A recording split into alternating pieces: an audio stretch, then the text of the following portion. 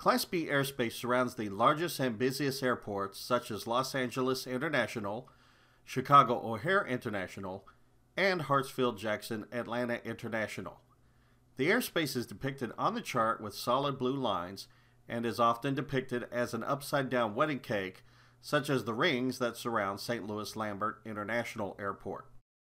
However, the shapes can often vary from that, as we can see by looking at the blue lines that surround Los Angeles International Airport.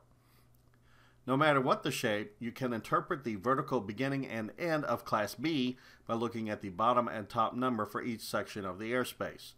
For Los Angeles, we have from the surface to 10,000 feet MSL, 5,000 to 10,000 MSL, and 2,000 to 10,000 MSL as a few examples.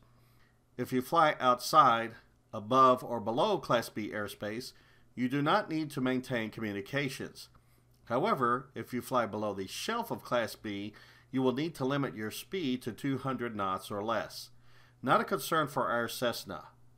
A Mode C transponder is required when flying over Class B airspace. If you are not planning to enter Class B airspace, try to stay 1 mile from the boundaries, 1,000 feet below the floors, and 2,000 feet or more above the top. The above the top would be a big challenge for this Cessna, so probably best to avoid flying over the airspace. There is a 30 nautical mile radius Mode C veil that often surrounds Class B and requires the use of a Mode C transponder, which is also required within Class B airspace. This starts at the surface and extends to 10,000 feet MSL.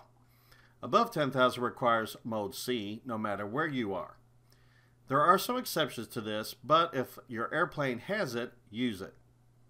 Although other airspaces require you to maintain communications within the airspace, Class B goes a step further by requiring that you receive clearance before you enter the airspace. So don't think about entering until you hear cleared into Class Bravo airspace. You must also have at least a private pilot's license or a student or recreational pilot seeking the private pilot's license having the appropriate logbook endorsement. A Mode C transponder is required as well, as we have mentioned. Weather minimums are 3 miles visibility and clear of clouds, which is less restrictive than other airspaces because of the tighter control ATC has over the airspace. The cloud ceiling must be at least 1,000 feet AGL. Because Class B is such busy airspace, special VFR is often prohibited in this airspace and is indicated on the chart if that is the case. Speaking of charts, the terminal area chart is the best chart to reference when flying in or near Class B airspace.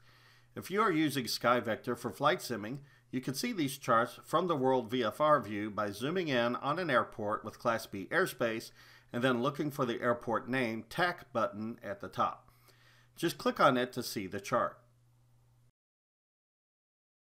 Subscribe to this channel to learn more.